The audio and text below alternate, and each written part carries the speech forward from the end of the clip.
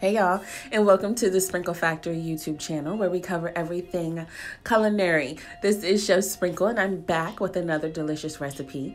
Make sure you hit the subscribe button and join our Sprinkle Squad. Now normally this is when I would enter the title of the dream, you guys, but it's so beautiful, I got so overwhelmed, I need your help. I want you to comment down below what you would call this drink, and two things are going to happen. I am going to pick someone with the best freaking name and shout them out on the Instagram page for the Sprinkle Factory. And the second prize, make sure you guys tune in till the end of the video to see what that would be. So let's go ahead and get started with our drink. Super simple, y'all. We're going to start with ice, and then we're going to do some lemon lime Kool-Aid drink mix. So this drink is super refreshing, especially for the summer. The watermelon Ciroc, y'all, is so freaking delicious by itself. So just adding these different elements, literally you might get addicted to these. So we're going to go ahead and add in some simple syrup, and that is going to sweeten it up. Of course, as you know, that Kool-Aid needs some assistance in the sweet area. It is pretty sour and bitter. So make sure you put in enough simple syrup, and I'm going to put the link somewhere where you guys can see where we made simple syrup before on this channel. However, it's really simple. Equal parts sugar, water, heat it up until it melts, cool it down, and you're ready to go. So once we do this, we are going to add in some Hennessy. This is a shocker because I think people only thought that we were going to be using Ciroc, but the bottom layer does have Hennessy, so you definitely have to be careful with this one. So it depends on what kind of party you have it. But we are going to go ahead and add in some sliced kiwi. Again, just this keeps getting more refreshing, more freaking delicious. I was going to wait on putting this video out, but I posted it on Instagram and Facebook, and it's literally going crazy everywhere. So I'm going to make sure that I get it out for you guys tonight. So the green layer is done. Again, y'all, super simple. We talked the whole time, and half of it was about the recipe and half of it was pretty much anything we want to talk about. So the next thing that we're going to do is we are going to begin the layering process. Now the layering process is so simple. It really doesn't get any simpler than this. I have those two really cute fish bowls, y'all. I got them right at Walmart. No freaking big deal, in the craft area, and I think they're super cute to just be a little bit different when serving your guests drinks. So I'm going to put about, I'd say about a cup of the green layer. You definitely want less green than you do red, only so it simulates the watermelon rind, and you know, you get the cool effect. But anyway, onto the watermelon layer, y'all. So we have the ice. We definitely want to put in some fresh watermelon so we get that fresh taste as well as the taste that's in the Ciroc here. Add as little as you want, add as much as you want, y'all. I'm not going to listen, okay? Again, it depends on what kind of party you're having.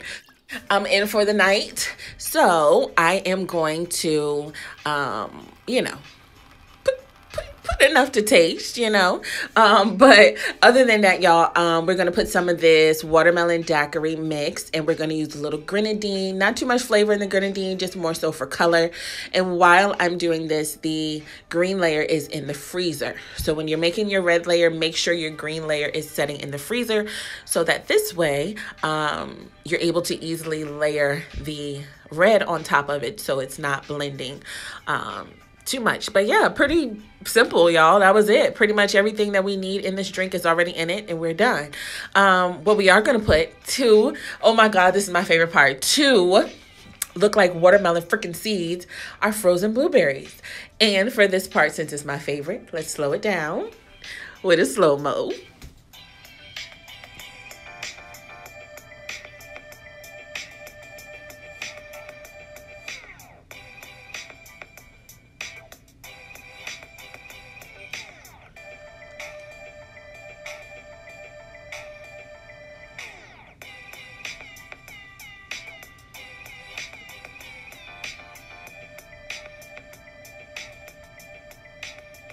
Just like that, y'all. Super simple. And it really looks like the freaking watermelon seeds. I don't know why this is so exciting to me, but I was just thinking one day, I was like, I really want to make this drink. Let's make it green. Let's make it red. And I was like, well, we're missing watermelon seeds. What can I use? And I literally looked in the refrigerator and the blueberries were freaking in there. And I was like, this is perfect. So let's put these in the freezer and freaking put them in the drink, y'all. And it really does look like watermelon seeds. And a little tip, at the end of your drink, the blueberries are fully saturated with the vodka and the Hennessy. So they are an extra treat.